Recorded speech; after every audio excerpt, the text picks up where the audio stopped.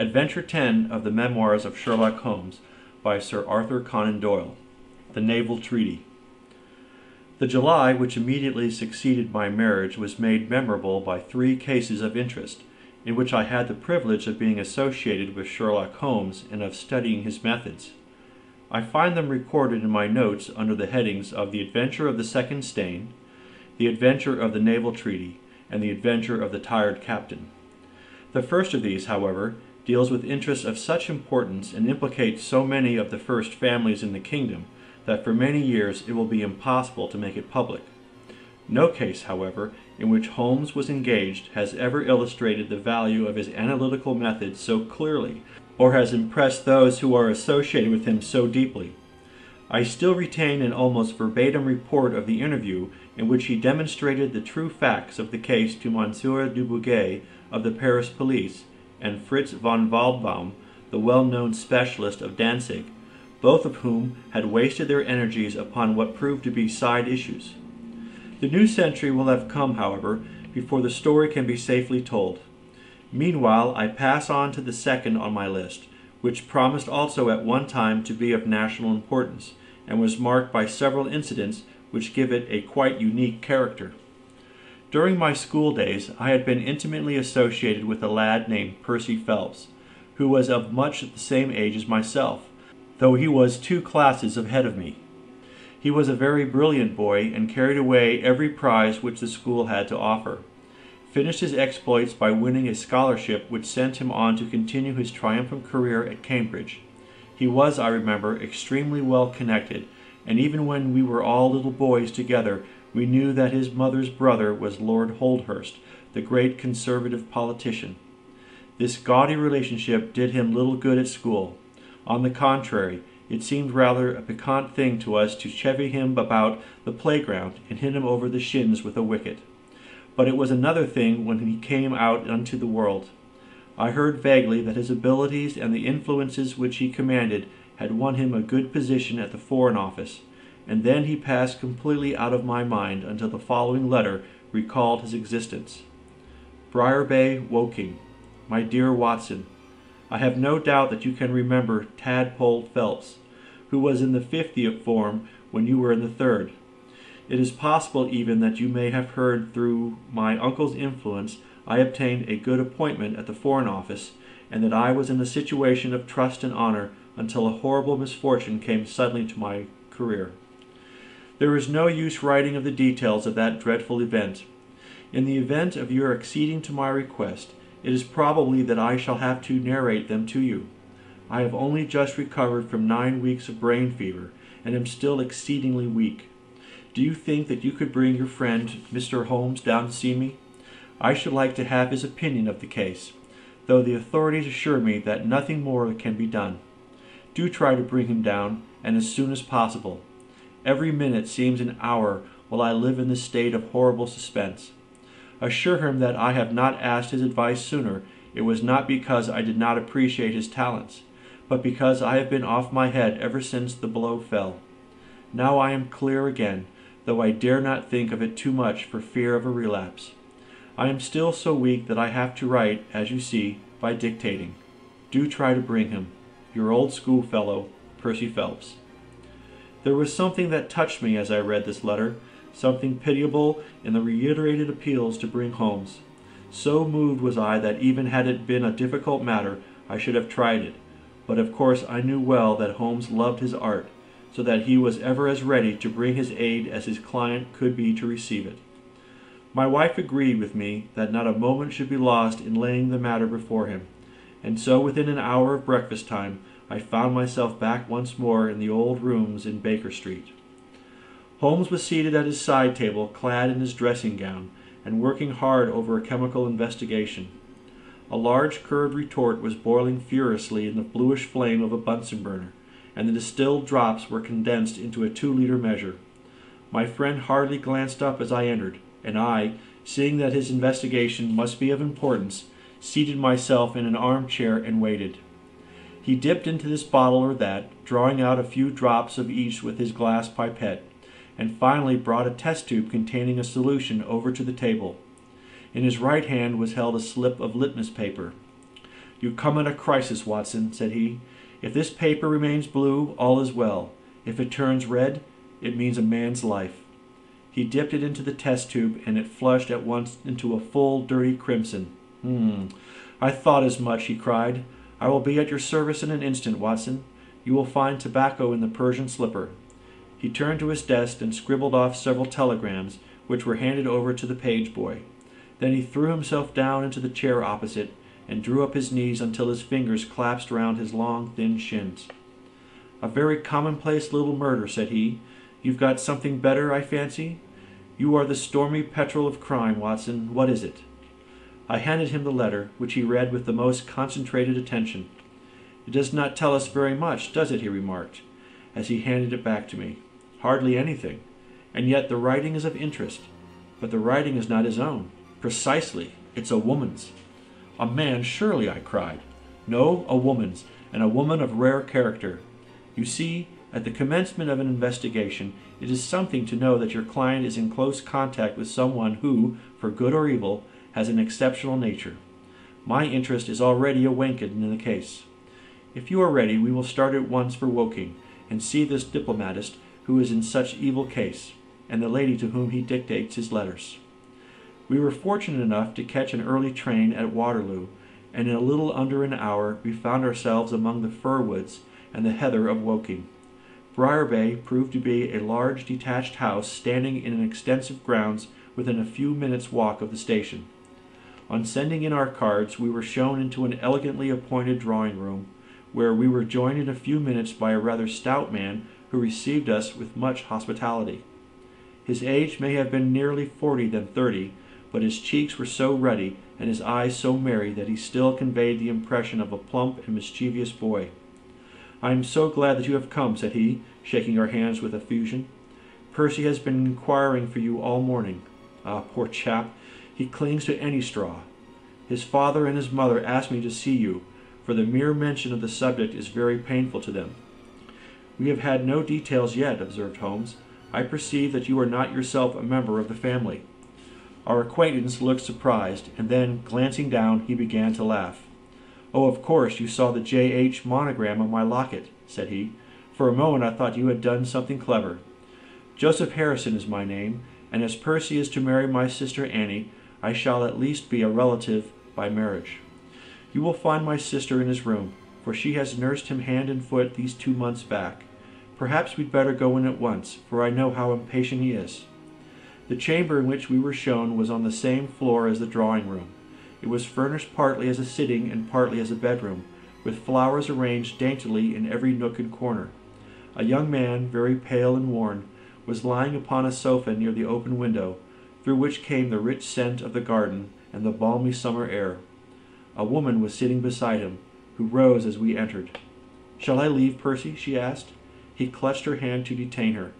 "How are you, Watson?" said he cordially. "I should never have known you under that mustache, and I dare say you would not be prepared to swear to me. This, I presume, is your celebrated friend, Mr. Sherlock Holmes." I introduced him in a few words, and we both sat down. The stout young man had left us, but his sister still remained with her hand in that of the invalid.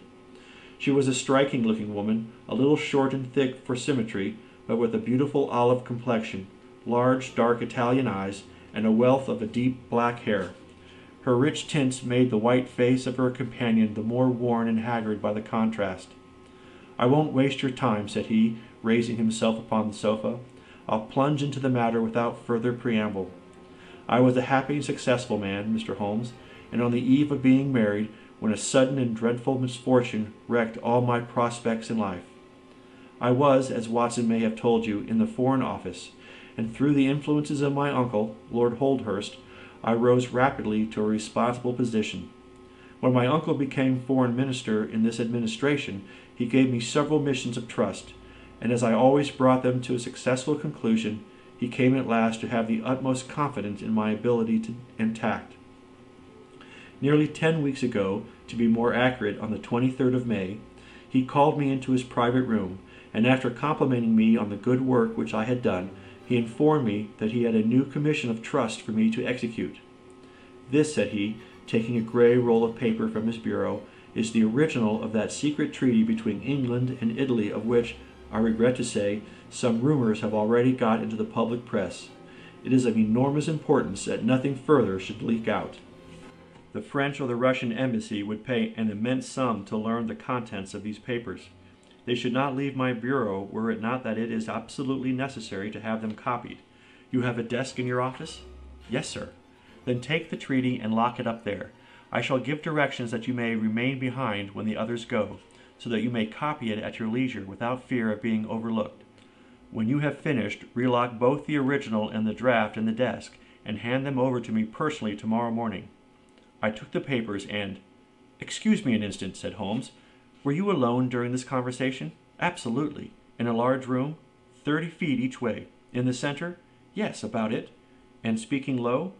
My uncle's voice is always remarkably low. I hardly spoke at all. "Thank you," said Holmes, shutting his eyes. "Pray go on."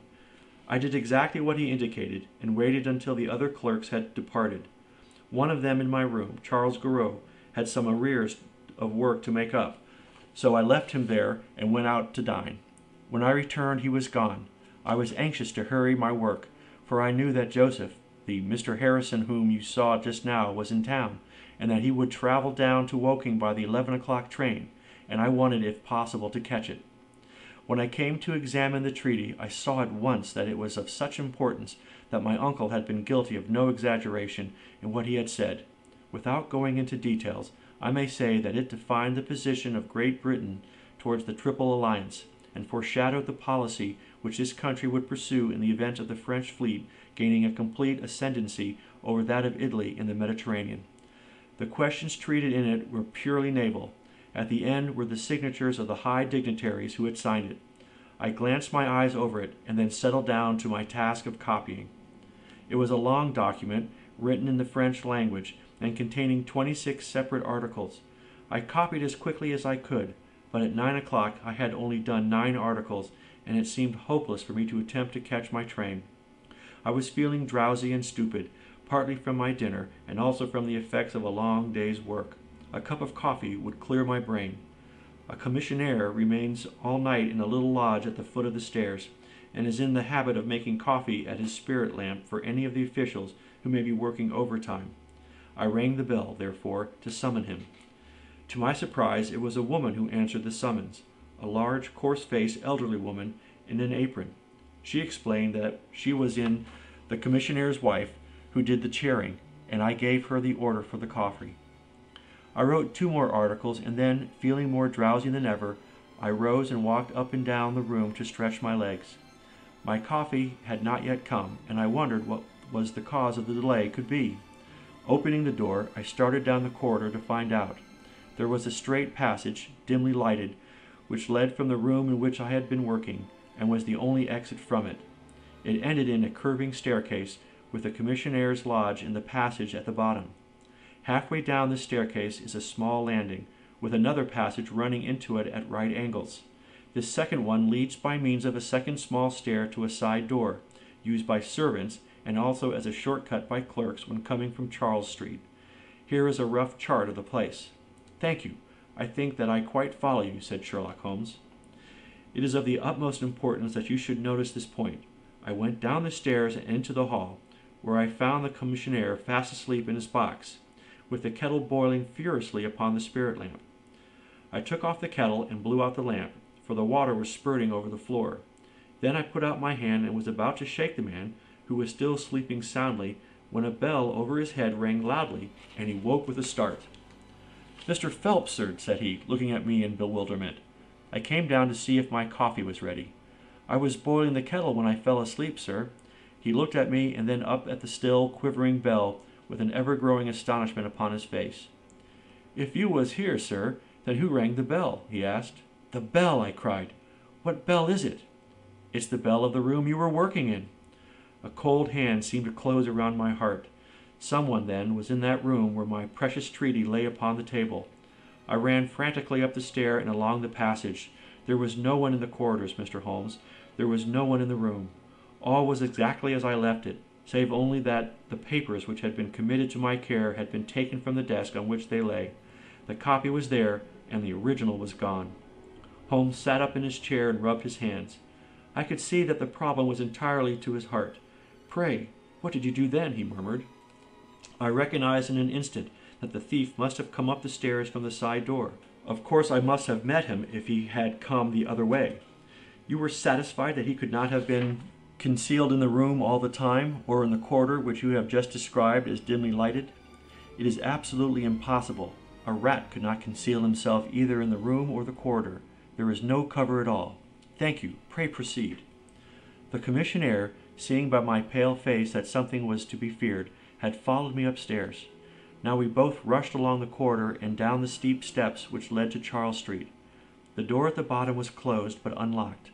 We flung it open and rushed out. I can distinctly remember that as we did so, there came 3 chimes from a neighboring clock. It was 10:15. "That is of enormous importance," said Holmes, making a note upon his shirt cuff. The night was very dark, and a thin, warm rain was falling. There was no one in Charles Street, but a great traffic was going on as usual in Whitehall at the extremity. We rushed along the pavement, bareheaded as we were, and at the far corner we found a policeman standing. "A robbery has been committed," I gasped. "A document of immense value has been stolen from the Foreign Office. Has anyone passed this way?" "I have been standing here for a quarter of an hour, sir," said he. "Only one person has passed during that time, a woman, tall and elderly, with a paisley shawl." "Ah, that is only my wife," cried the commissionaire. "Has no one else passed?" "No one." "Then it must be the other way that the thief took," cried the fellow, tugging at my sleeve. But I was not satisfied, and the attempts which he made to draw me away increased my suspicions. "Which way did the woman go?" I cried. "I don't know, sir. I noticed her pass, but I had no special reason for watching her. She seemed to be in a hurry." "How long ago was it?" "Oh, not very many minutes. Within the last 5? Well, it could not be more than 5. "You're only wasting your time, sir, and every minute now is of importance," cried the commissionaire. "Take my word for it that my old woman has nothing to do with it, and come down to the other end of the street. Well, if you won't, I will." And with that he rushed off in the other direction. But I was after him in an instant and caught him by the sleeve. "Where do you live?" said I. 16 Ivy Lane, Brixton," he answered. "But don't let yourself be drawn away upon a false scent, Mr. Phelps. Come to the other end of the street and let us see if we can hear of anything." Nothing was to be lost by following his advice. With the policeman we both hurried down, but only to find the street full of traffic, many people coming and going, but all only too eager to get a place of safety upon so wet a night. There was no lounger who could tell us who had passed. Then we returned to the office and searched the stairs and the passage without result. The corridor which led to the room was laid down with a kind of creamy linoleum which shows us an impression very easily. We examined it very carefully, but found no outline of any footmark. Had it been raining all evening? Since about 7. How is it, then, that the woman who came into the room about 9 left no traces with her muddy boots? I am glad you raised the point. It occurred to me at the time. The charwomen are in the habit of taking off their boots at the commissionnaire's office and putting on list slippers. That is very clear. There were no marks then, though the night was a wet one. The chain of events is certainly one of extraordinary interest. What did you do next? We examined the room also. There is no possibility of a secret door, and the windows are quite 30 feet from the ground. Both of them were fastened on the inside. The carpet prevents any possibility of a trap door, and the ceiling is on the ordinary whitewashed kind. I will pledge my life that whoever stole my papers could only have come through the door. How about the fireplace? They used none. There is a stove. The bell rope hangs from the wire just to the right of my desk. Whoever rang it must have come right up to the desk to do it. But why should any criminal wish to ring the bell? It is a most insoluble mystery. Certainly the incident was unusual. What were your next steps? You examined the room, I presume, to see if the intruder had left any traces, any cigar end, or dropped glove or hairpin or other trifle. There was nothing of the sort. No smell? Well, we never thought of that. Ah, a scent of tobacco would have been worth a great deal to us in such an investigation. I never smoked myself, so I think I should have observed it if there had been any smell of tobacco. There was absolutely no clue of any kind. The only tangible fact was that the commissionaire's wife, Mrs. Tangy was the name, had hurried out of the place. He could give no explanation save that it was about the time when the woman always went home. The policeman and I agreed that our best plan would be to seize the woman before she could get rid of the papers, presuming that she had them. The alarm had reached Scotland Yard by this time, and Mr. Forbes, the detective, came round at once and took up the case with a great deal of energy. We hired a hansom, and in half an hour we were at the address which had been given to us. A young woman opened the door, who proved to be Mrs. Tangey's eldest daughter. Her mother had not come back yet, and we were shown into the front room to wait. About 10 minutes later a knock came at the door, and here we made the one serious mistake for which I blame myself. Instead of opening the door ourselves, we allowed the girl to do so. We heard her say, "Mother, there are 2 men in the house waiting to see you," and in an instant afterwards we heard the patter of feet rushing down the passage. Forbes flung open the door, and we both ran into the back room or kitchen. But the woman had got there before us. She stared at us with defiant eyes, and then, suddenly recognizing me, an expression of absolute astonishment came over her face. "Why, if it isn't Mr. Phelps, of the office!" she cried. "Come, come, who did you think we were when you ran away from us?" asked my companion. "I thought you were the brokers," said she. "We have had some trouble with the tradesmen." "That's not quite good enough," answered Forbes. "We have reason to believe that you have taken a paper of importance from the Foreign Office, and that you ran in here to dispose of it. You must come back with us to Scotland Yard to be searched." It was in vain that she protested and resisted. A 4-wheeler was brought, and we all 3 drove back in it. We had first made an examination of the kitchen, and especially of the kitchen fire, to see whether she might have made away with the papers during the instant that she was alone. There were no signs, however, of any ashes or scraps. When we reached Scotland Yard, she had handed over at once to the female searcher. I waited in an agony of suspense until she came back with her report. There were no signs of the papers. Then for the first time the horror of my situation came in its full force. Hitherto I had been acting, and action had numbed thought. I had been so confident of regaining the treaty at once that I had not dared to think of what would be the consequence if I failed to do so. But now there was nothing more to be done, and I had leisure to realize my situation. It was horrible. Watson there would tell you that I was a nervous, sensitive boy at school. It is my nature. I thought of my uncle and of his colleagues in the cabinet, of the shame which I had brought upon him, upon myself, upon every one connected with me. What though I was the victim of an extraordinary accident? No allowance is made for accidents where diplomatic interests are at stake. I was ruined, shamefully, hopelessly ruined. I don't know what I did. I fancy I must have made a scene. I have a dim recollection of a group of officials who crowded round me, endeavoring to soothe me. One of them drove down with me to Waterloo and saw me into the Woking train. I believe that he would have come all the way had it not been that Dr. Ferrier, who lives near me, was going down by that very train. The doctor most kindly took charge of me, and it was well he did so, for I had a fit in the station, and before we reached home I was practically a raving maniac. You can imagine the state of things here when they were roused from their beds by the doctor's ringing and found me in this condition. Poor Annie here and my mother were broken-hearted. Dr. Ferrier had just heard enough from the detective at the station to be able to give an idea of what had happened, and his story did not mend matters. It was evident to all that I was in for a long illness, so Joseph was bundled out of his cheery bedroom, and it was turned into a sick room for me. Here I have lain, Mr. Holmes, for over 9 weeks, unconscious and raving with brain fever. If it had not been for Miss Harrison here and for the doctor's care, I should not be speaking to you now. She has nursed me by day, and a hired nurse has looked after me by night, for in my mad fits I was capable of anything. Slowly my reason has cleared, but it is only during the last 3 days that my memory has quite returned. Sometimes I wish that it never had. The first thing that I did was to wire Mr. Forbes, who had the case in hand. He came out and assures me that, though everything has been done, no trace of a clue has been discovered. The commissionaire and his wife have been examined in every way without any light being thrown upon the matter.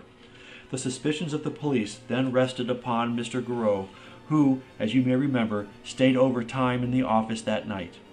His remaining behind and his French name were really the only 2 points which could suggest suspicion, but, as a matter of fact, I did not begin work until he had gone, and his people are of Huguenot extraction, but as English in sympathy and tradition as you and I are. Nothing was found to implicate him in any way, and there the matter dropped. I turn to you, Mr. Holmes, as absolutely my last hope. If you fail me, then my honor as well as my position are forever forfeited." The invalid sank back into his cushions, tired out by this long recital, while his nurse poured him out a glass of some stimulating medicine. Holmes sat silently, with his head thrown back and his eyes closed, in an attitude which might seem listless to a stranger, but which I knew betokened the most intense self-absorption. "Your statement has been so explicit," said he at last, "that you have really left me very few questions to ask. There is one of the very utmost importance, however. Did you tell anyone that you had this special task to perform?" "No one." "Not Miss Harrison here, for example?" "No. I had not been back to Woking between getting the order and executing the commission." "And none of your people had by chance been to see you?" "None." "Did any of them know their way about in the office?" "Oh, yes, all of them have been shown over it." "Still, of course, if you said nothing to anyone about the treaty, these inquiries are irrelevant." "I said nothing." "Do you know anything of the commissionaire?" "Nothing except that he is an old soldier." "What regiment?" "Oh, I have heard Coldstream Guards." "Thank you. I have no doubt I can get details from Forbes. The authorities are excellent at amassing facts, though they do not always use them to advantage. What a lovely thing a rose is." He walked past the couch to the open window and held up the drooping stalk of a moss rose, looking down at the dainty blend of crimson and green. It was a new phase of his character to me, for I had never before seen him show any keen interest in natural objects. "There is nothing in which deduction is so necessary as in religion," said he, leaning with his back against the shutters. "It can be built up as an exact science by the reasoner. Our highest assurance of the goodness of Providence seems to me to rest in the flowers. All other things, our powers, our desires, our food, are all really necessary for our existence in the first instance. But this rose is an extra. Its smell and its color are an embellishment of life, not a condition of it. It is only goodness which gives extras, and so I say again that we have much to hope from the flowers." Percy Phelps and his nurse looked at Holmes during this demonstration with surprise and a good deal of disappointment written upon their faces. He had fallen into a reverie, with the moss rose between his fingers. It had lasted some minutes before the young lady broke in upon it. "Do you see any prospect of solving this mystery, Mr. Holmes?" she asked, with a touch of asperity in her voice. "Oh, the mystery," he answered, coming back with a start to the realities of life. "Well, it would be absurd to deny the case in a very abstruse and a complicated one, but I can promise you that I will look into the matter and let you know any points which may strike me. Do you see any clue? You have furnished me with 7, but, of course, I must test them before I can pronounce upon their value." "You suspect someone?" "I suspect myself." "What?" "Of coming to conclusions too rapidly." "Then go to London and test your conclusions." "Your advice is very excellent, Miss Harrison," said Holmes, rising. "I think, Watson, we cannot do better. Do not allow yourself to indulge in false hopes, Mr. Phelps. The affair is a very tangled one." "I shall be in a fever until I see you again," cried the diplomatist. "Well, I'll come out by the same train tomorrow, though it's more than likely that my report will be a negative one." "God bless you for promising to come," cried our client. "It gives me fresh life to know that something is being done. By the way, I have had a letter from Lord Holdhurst." "Ha! What did he say?" "He was cold, but not harsh. I dare say my severe illness prevented him from being that. He repeated that the matter was of the utmost importance, and added that no steps would be taken about my future, by which he means, of course, my dismissal, until my health was restored and I had an opportunity of repairing my misfortune." "Well, that was reasonable and considerate," said Holmes. "Come, Watson, for we have a good day's work before us in town." Mr. Joseph Harrison drove us down to the station, and we were soon whirling up in a Portsmouth train. Holmes was sunk in profound thought, and hardly opened his mouth until we had passed Clapham Junction. It is a very cheery thing to come into London by any of these lines which run high and allow you to look down upon the houses like this. I thought he was joking, for the view was sordid enough, but he soon explained himself. Look at those big, isolated clumps of building rising up above the slates, like brick islands in a lead-colored sea. The board schools? Lighthouses, my boy, beacons of the future, capsules with hundreds of bright little seeds in each, out of which will spring the wise, better England of the future. I suppose that man Phelps does not drink. I should not think so, nor should I, but we are bound to take every possibility into account. The poor devil has certainly got himself into very deep water, and it's a question whether we shall ever be able to get him ashore. What did you think of Miss Harrison? A girl of strong character. Yes, but she is a good sort, or I am mistaken.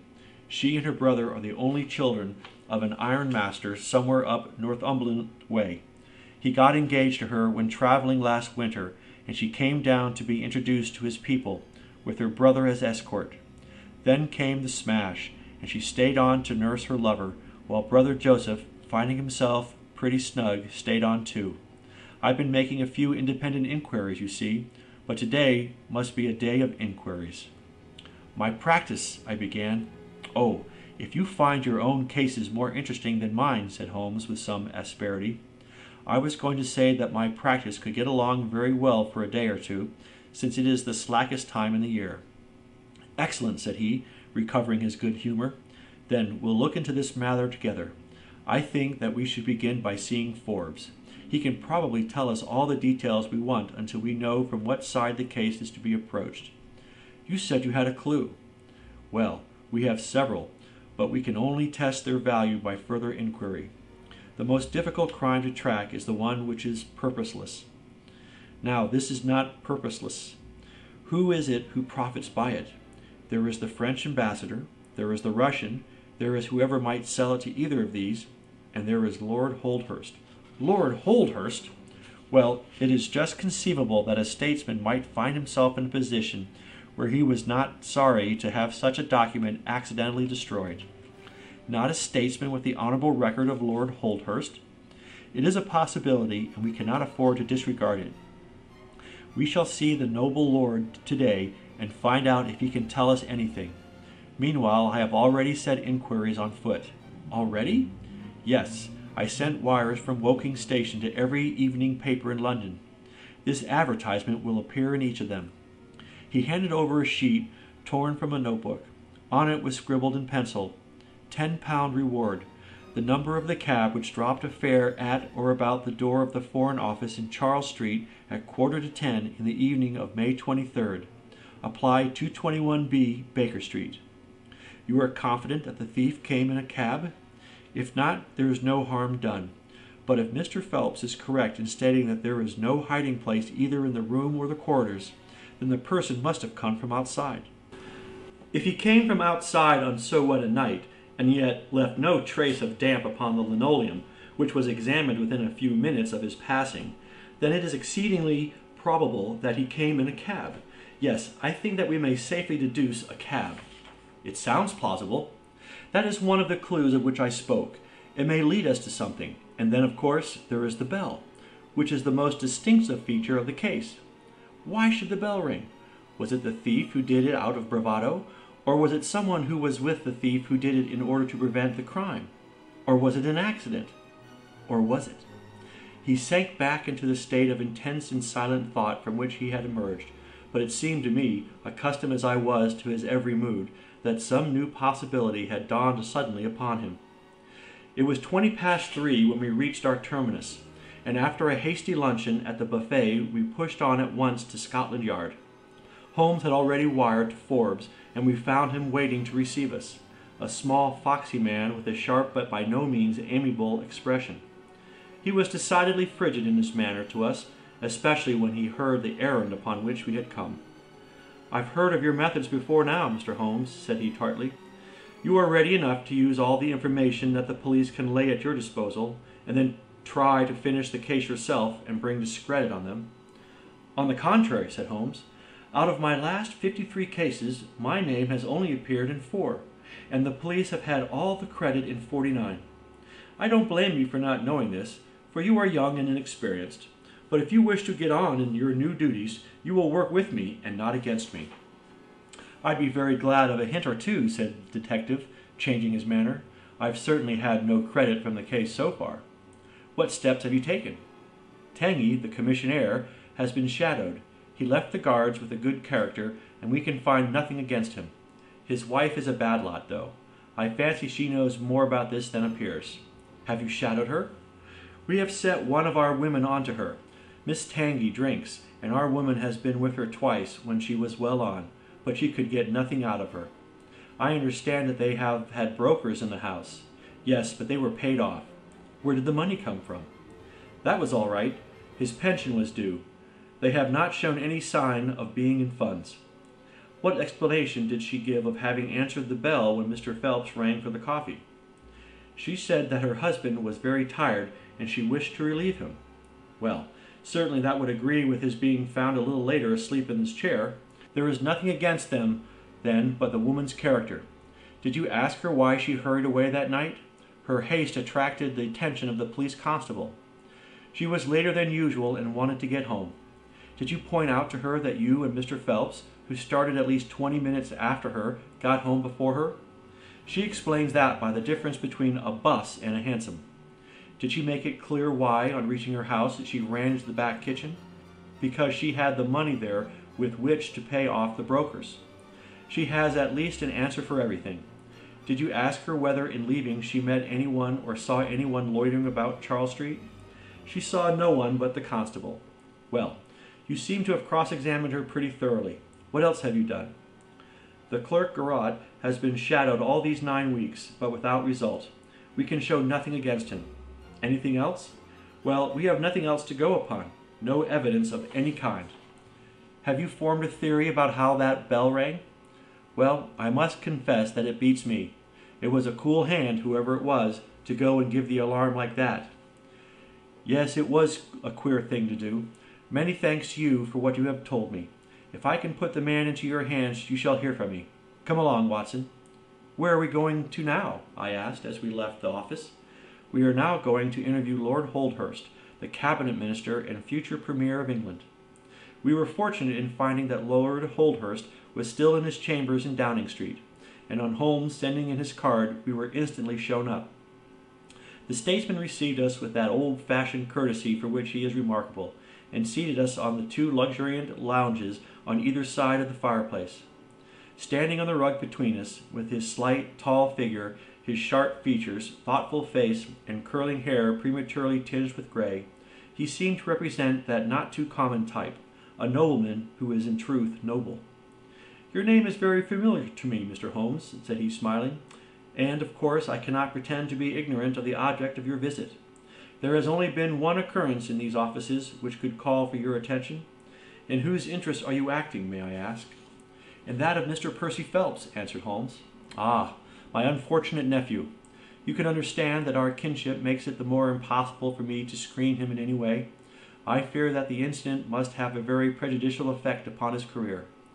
But if the document is found, that of course would be different. I had 1 or 2 questions which I wish to ask you, Lord Holdhurst. I shall be happy to give you any information in my power. Was it in this room that you gave your instructions as to the copying of the document? It was? Then you could hardly have been overheard. It is out of the question. Did you ever mention to anyone that it was your intention to give anyone the treaty to be copied? Never. Are you certain of that? Absolutely. Well, since you never said so, and Mr. Phelps never said so, and nobody else knew anything of the matter, then the thief's presence in the room was purely accidental. He saw his chance, and he took it. The statesman smiled. You take me out of my province there, said he. Holmes considered for a moment. There is another very important point which I wish to discuss with you, he said. You feared, as I understand, that very grave results might follow from the details of this treaty becoming known. A shadow passed over the expressive face of the statesman. Very grave results indeed. And have they occurred? Not yet. If the treaty had reached, let us say, the French or Russian Foreign Office, you would expect to hear of it. I should, said Lord Holdhurst, with a wry face. Since nearly 10 weeks have elapsed then, and nothing has been heard, it is not unfair to suppose that for some reason the treaty has not reached them. Lord Holdhurst shrugged his shoulders. We can hardly suppose, Mr. Holmes, that the thief took the treaty in order to frame it and hang it up. Perhaps he is waiting for a better price. If he waits a little longer, he will get no price at all. The treaty will cease to be secret in a few months." "That is most important," said Holmes. "Of course, it is a possible supposition that the thief has had a sudden illness." "An attack of brain fever, for example?" asked the statesman, flashing a swift glance at him. "I did not say so," said Holmes imperturbably. "And now, Lord Holdhurst, we have already taken up too much of your valuable time, and we shall wish you good day.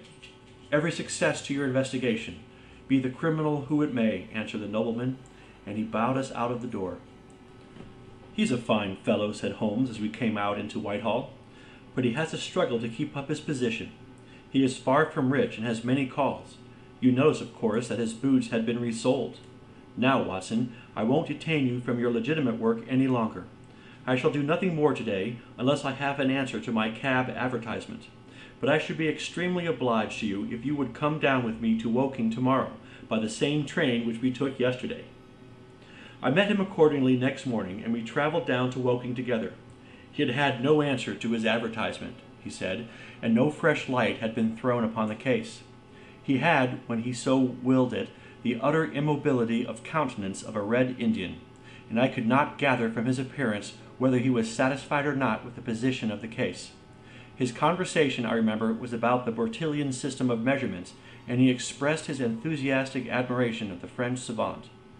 We found our client still under the charge of his devoted nurse, but looking considerably better than before. He rose from the sofa and greeted us without difficulty when we entered. "Any news?" he asked eagerly. "My report, as I expected, is a negative one," said Holmes.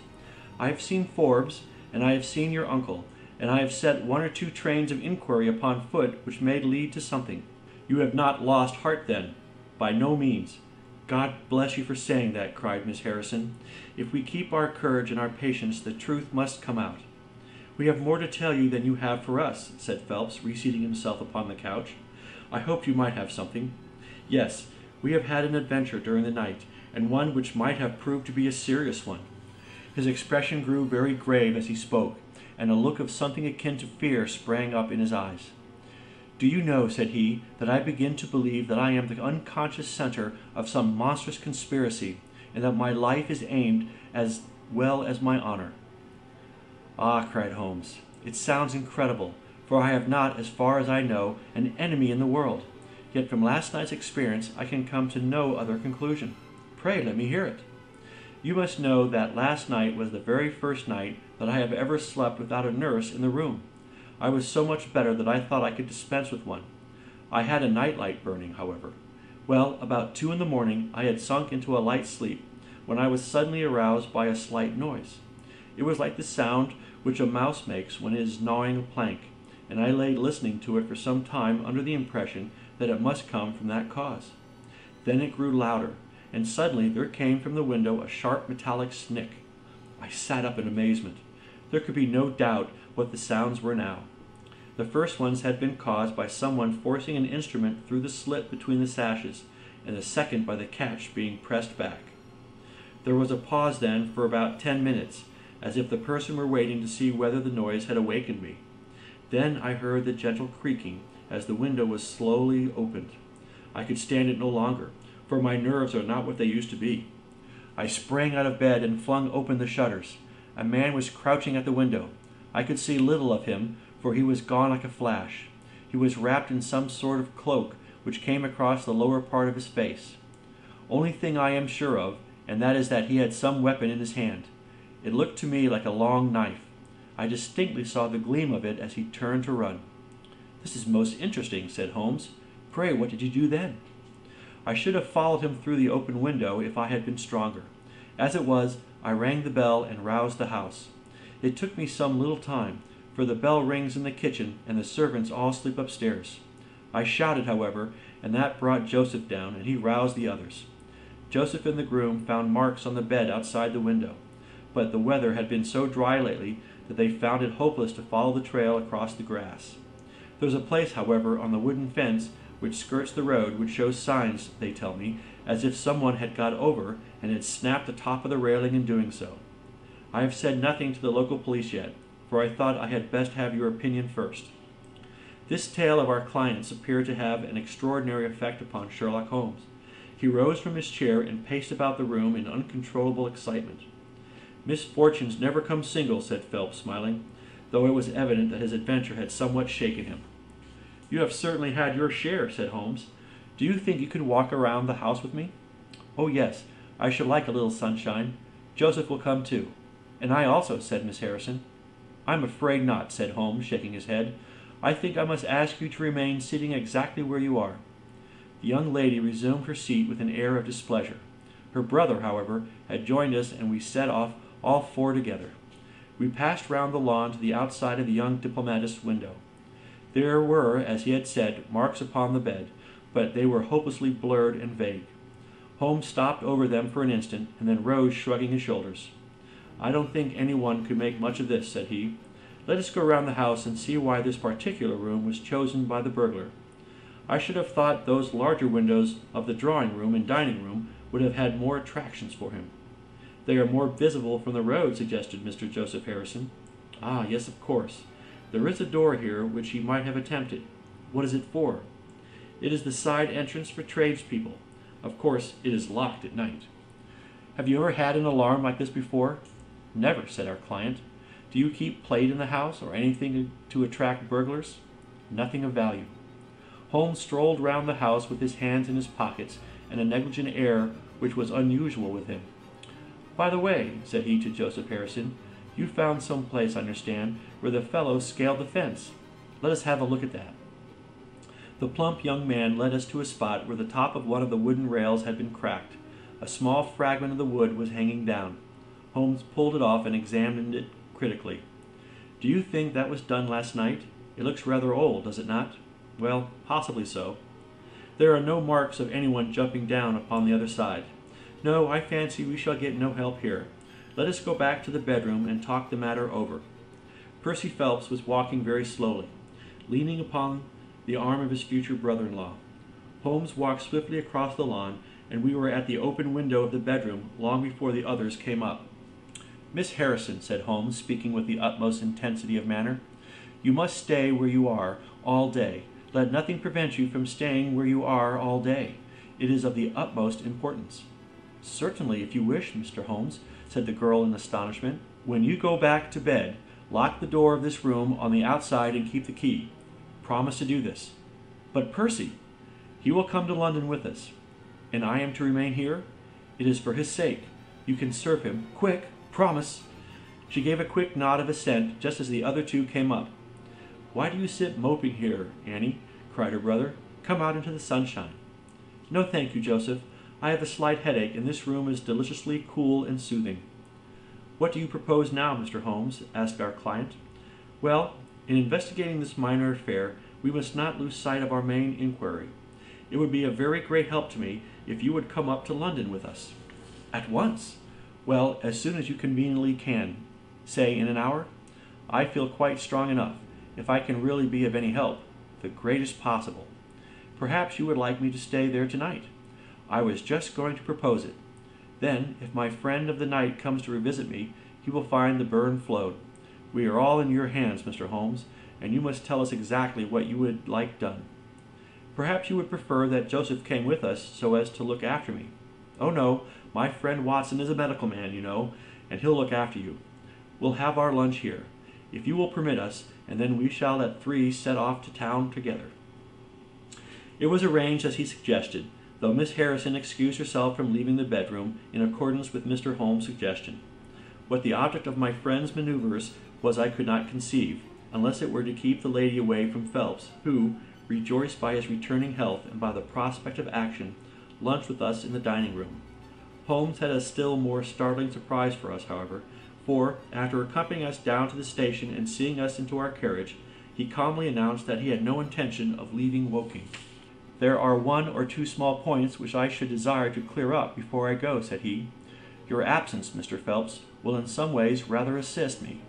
Watson, when you reach London, you would oblige me by driving at once to Baker Street with your friend here, and remaining with him until I see you again. It is fortunate that you are old schoolfellows, as you must have much to talk over. Mr. Phelps can have the spare bedroom tonight, and I will be with you in time for breakfast, for there is a train which will take me to Waterloo at 8. "But how about our investigation in London?" asked Phelps ruefully. "We can do that tomorrow. I think that just at present I can be of more immediate use here." "You might tell them at Briar that I hope to be back tomorrow night," cried Phelps, as we began to move from the platform. "I hardly expect to go back to Briar," answered Holmes, and waved his hand to us cheerily as we shot out from the station. Phelps and I talked it over on our journey, but neither of us could devise a satisfactory reason for this new development. "I suppose he wants to find out some clue as to the burglary last night, if a burglar it was. For myself, I don't believe it was an ordinary thief." "What is your own idea, then?" "Upon my word, you may put it down to my weak nerves or not, but I believe there is some deep political intrigue going on around me, and that for some reason that passes my understanding, my life is aimed at by the conspirators. It sounds high-flown and absurd, but consider the facts. Why should a thief try to break in at a bedroom window, where there could be no hope of any plunder, and why should he come with a long knife in his hand?" "You are sure it was not a housebreaker's jimmy?" "Oh no, it was a knife. I saw the flash of the blade quite distinctly." "But why on earth should you be pursued with such animosity?" "That is the question." "Well, if Holmes takes the same view, that would account for his action, would it not? Presuming that your theory is correct, if he can lay his hands upon the man who threatened you last night, we will have gone a long way towards finding who took the naval treaty. It's absurd to suppose that you have two enemies, one of whom robs you while the other threatens your life. But Holmes said that he was not going to Briar. "I have known him for some time," said I, "but I never knew him to do anything yet without a very good reason." And with that our conversation drifted off to another topic. But it was a weary day for me. Phelps was still weak after his long illness, and his misfortune made him querulous and nervous. In vain I endeavored to interest him in Afghanistan, in India, in social questions, in anything which might take his mind out of the groove. He would always come back to his lost treaty, wondering, guessing, speculating as to what Holmes was doing, what steps Lord Holdhurst was taking, what news we should have in the morning. As the evening wore on, his excitement became quite painful. "You have implicit faith in Holmes?" he asked. "I have seen him do some remarkable things, but he never brought light into anything quite so dark as this." "Oh yes, I have known him solve questions which presented fewer clues than yours, but not where such large interests are at stake." "I don't know that. To my certain knowledge, he has acted on behalf of 3 of the reigning houses of Europe in very vital matters. But you know him well, Watson. He is such an inscrutable fellow that I never quite know what to make of him. Do you think he is hopeful? Do you think he expects to make a success of it?" "He has said nothing. That's a bad sign." "On the contrary, I have noticed that when he is off the trail he generally says so. It is when he is on a scent and is not quite absolutely sure yet that it is the right one that he is most taciturn. Now, my dear fellow, we can't help matters by making ourselves nervous about them, so let me implore you to go to bed and so be fresh for whatever may await us tomorrow." I was able at last to persuade my companion to take my advice, though I knew from his excited manner that there was not much hope of sleep for him. Indeed, his mood was infectious, for I lay tossing half the night myself, brooding over this strange problem, and inventing 100 theories, each of which was more impossible than the last. Why had Holmes remained at Woking? Why had he asked Miss Harrison to remain in the sick room all day? Why had he been so careful not to inform the people at Briar that he had intended to remain near them?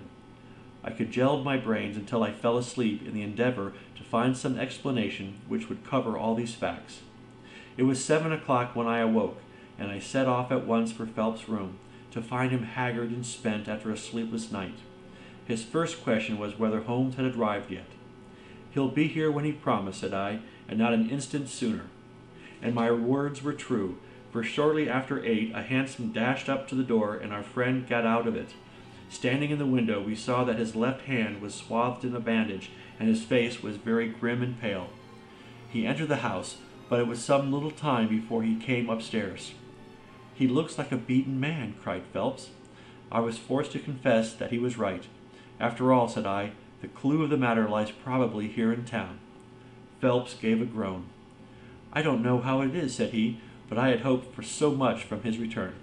But surely his hand was not tied up like that yesterday. What can be the matter?" "You are not wounded, Holmes?" I asked as my friend entered the room. "Tut! It is only a scratch through my own clumsiness," he answered, nodding his good mornings to us. "This case of yours, Mr. Phelps, is certainly one of the darkest which I have ever investigated. I feared that you would find it beyond you. It has been a most remarkable experience." "That bandage tells of adventure," said I. "Won't you tell us what had happened?"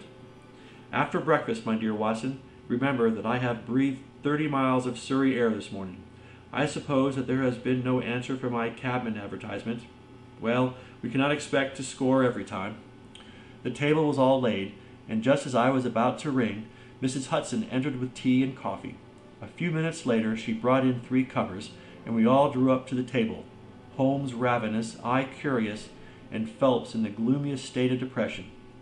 "Mrs. Hudson had risen to the occasion," said Holmes, uncovering a dish of curried chicken. "Her cuisine is a little limited, but she has a good idea of breakfast as a Scotch woman. What have you here, Watson?" "Ham and eggs," I answered. "Good. What are you going to take, Mr. Phelps? Curried fowl or eggs? Or will you help yourself?" "Thank you, I can eat nothing," said Phelps. "Oh, come, try the dish before you." "Thank you, I would really rather not." "Well then," said Holmes, with a mischievous twinkle, "I suppose that you have no objection to helping me." Phelps raised the cover, and as he did so he uttered a scream, and sat there staring with a face as white as the plate upon which he looked. Across the center of it was lying a little cylinder of blue-gray paper. He caught it up, devoured it with his eyes, and then danced madly about the room, pressing it to his bosom and shrieking out in his delight. Then he fell back into an armchair so limp and exhausted with his own emotions that we had to pour brandy down his throat to keep him from fainting. "There, there," said Holmes, soothing, patting him upon the shoulder. "It was too bad to spring it on you like this, but Watson here will tell you that I never can resist a touch of the dramatic." Phelps seized his hand and kissed it. "God bless you," he cried. "You have saved my honor." "Well, my own was at stake, you know," said Holmes. "I assure you, it is just as hateful to me to fail in a case as it can be to you to blunder over a commission." Phelps thrust away the precious document into the innermost pocket of his coat. "I have not the heart to interrupt your breakfast any further, and yet I am dying to know how you got it and where it was." Sherlock Holmes swallowed a cup of coffee and turned his attention to the ham and eggs. Then he rose, lit his pipe, and settled himself down into his chair. "I'll tell you what I did first, and how I came to do it afterward," said he.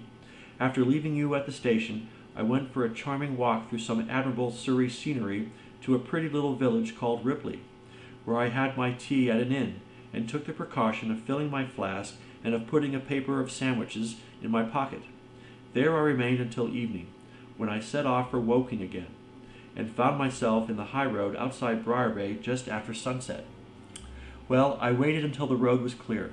It is never a very frequented one at any time, I fancy, and then I clambered over the fence into the grounds." "Surely the gate was open," ejaculated Phelps. "Yes, but I have a peculiar taste in these matters. I chose the place where the 3 fir trees stand, and behind their screen I got over without the least chance of anyone in the house being able to see me. I crouched down among the bushes on the other side, and crawled from one to the other, witness the disreputable state of my trouser knees, until I had reached the clump of rhododendrons just opposite to your bedroom window. There I squatted down and awaited developments. The blind was not down in your room, and I could see Miss Harrison sitting there reading by the table. It was 10:15 when she closed her book, fastened the shutters, and retired. I heard her shut the door, and felt quite sure that she had turned the key in the lock." "The key!" ejaculated Phelps. "Yes, I had given Miss Harrison instructions to lock the door on the outside and take the key with her when she went to bed. She carried out every one of my instructions to the letter, and certainly without her cooperation you would not have that paper in your coat pocket. She departed then, and the lights went out, and I was left squatting in the rhododendron bush. The night was fine, but still it was a very weary vigil. Of course it was the sort of excitement about it that the sportsman feels when he lies beside the watercourse and waits for the big game. It was very long, though, almost as long, Watson, as when you and I waited in that deadly room when we looked into the little problem of the speckled band. There was a church clock down at Woking which struck the quarters, and I thought more than once that it had stopped. At last, however, about 2 in the morning, I suddenly heard the gentle sound of a bolt being pushed back and the creaking of a key. A moment later the servants' door was opened, and Mr. Joseph Harrison stepped out into the moonlight. "Joseph!" ejaculated Phelps. He was bareheaded, but he had a black coat thrown over his shoulder so that he could conceal his face in an instant if there were any alarm. He walked on tiptoe under the shadow of the wall, and when he reached the window he worked a long-bladed knife through the sash and pushed back the catch. Then he flung open the window, and putting his knife through the crack in the shutters, he thrust the bar up and swung them open. From where I lay I had a perfect view of the inside of the room and of every one of his movements. He lit 2 candles which stood upon the mantelpiece, and then he proceeded to turn back the corner of the carpet in the neighborhood of the door. Presently he stopped and picked out a square piece of board, such as is usually left to enable plumbers to get at the joints of the gas pipes. This one covered, as a matter of fact, the T-joint which gives off the pipe which supplies the kitchen underneath. Out of this hiding place he drew that little cylinder of paper, pushed down the board, rearranged the carpet, blew out the candles, and walked straight into my arms as I stood waiting for him outside the window. Well, he was rather more vicious than I gave him credit for. He flew at me with his knife, and I had to grasp him twice, and got a cut over the knuckles before I had the upper hand of him. He looked murderous out of the only eye he could see with when we had finished, but he listened to reason and gave up the papers. Having got them, I let my man go, but I wired full particulars to Forbes this morning. If he is quick enough to catch his bird, well and good. But if, as I shrewdly suspect, he finds the nest empty before he gets there, why, all the better for the government. I fancy that Lord Holdhurst for one, and Mr. Percy Phelps for another, would very much rather the affair never got as far as a police court. My God, gasped our client, do you tell me that during these long 10 weeks of agony the stolen papers were within the very room with me all the time? So it was. And Joseph a villain and a thief. I'm afraid Joseph's character is a rather deeper and more dangerous one than one might judge from his appearance. From what I have heard from him this morning, I gather that he has lost heavily in dabbling with stocks, and that he is ready to do anything on earth to better his fortunes. Being an absolutely selfish man, when a chance presented itself, he did not allow either his sister's happiness or your reputation to hold his hand. Percy Phelps sank back into his chair. My head whirls, said he. Your words have dazed me. The principal difficulty in your case, remarked Holmes, in his didactic fashion, lay in the fact of there being too much evidence. What was vital was overlaid and hidden by what was irrelevant. Of all the facts which were presented to us, we had to pick just those which we deemed to be essential, and then piece them together in their order, so as to reconstruct this very remarkable chain of events. I had already begun to suspect Joseph from the fact that you had intended to travel home with him that night, and that therefore it was a likely enough thing that he should call for you, knowing the Foreign Office well upon his way. When I heard that someone had been so anxious to get into the bedroom in which no one but Joseph could have concealed anything, you told us in your narrative how you had turned Joseph out when you arrived with the doctor. My suspicions all changed to certainties, especially as the attempt was made on the first night upon which the nurse was absent, showing that the intruder was well acquainted with the ways of the house. How blind I have been! The facts of the case, as far as I have worked them, are these. This Joseph Harrison entered the office through the Charles Street door, and knowing his way, he walked straight into your room the instant after you left it. Finding no one there, he promptly rang the bell, and at the instant he did so, his eyes caught the paper upon the table. A glance showed him that chance had put in his way a state document of immense value, and in an instant he had thrust it into his pocket and was gone. A few minutes elapsed, as you remember, before the sleepy commissionaire drew your attention to the bell, and those were just enough to give the thief time to make his escape. He made his way to Woking by the first train, and having examined his booty and assured himself that it really was of immense value, he had concealed it in what he thought was a very safe place, with the intention of taking it out again in a day or two, and carrying it to the French embassy, or wherever he thought that a long price was to be had. Then came your sudden return. He, without a moment's warning, was bundled out of his room, and from that time onward there were always at least 2 of you there to prevent him from regaining his treasure. The situation to him must have been a maddening one, but at last he thought he saw his chance. He tried to steal in, but was baffled by your wakefulness.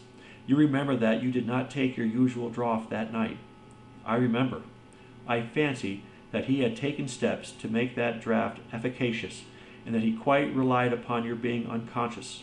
Of course, I understood that he would repeat the attempt whenever it could be done with safety. Your leaving the room gave him the chance he wanted. I kept Miss Harrison in it all day so that he might not anticipate us. Then, having given him the idea that the coast was clear, I kept guard as I have described. I already knew that the papers were probably in the room, but I had no desire to rip up all the planking and skirting in search of them. I let him take them, therefore, from the hiding place, and so save myself an infinity of trouble. Is there any other point which I can make clear? Why did he try the window on the first occasion, I asked, when he might have entered by the door? In reaching the door, he would have to pass 7 bedrooms. On the other hand, he could get out onto the lawn with ease. Anything else? You do not think, asked Phelps, that he had any murderous intention? The knife was only meant as a tool? It may be so, answered Holmes, shrugging his shoulders. I can only say for certain that Mr. Joseph Harrison is a gentleman to whose mercy I should be extremely unwilling to trust. End of Adventure 10. Recording by Roland Magyar, Orlando, Florida.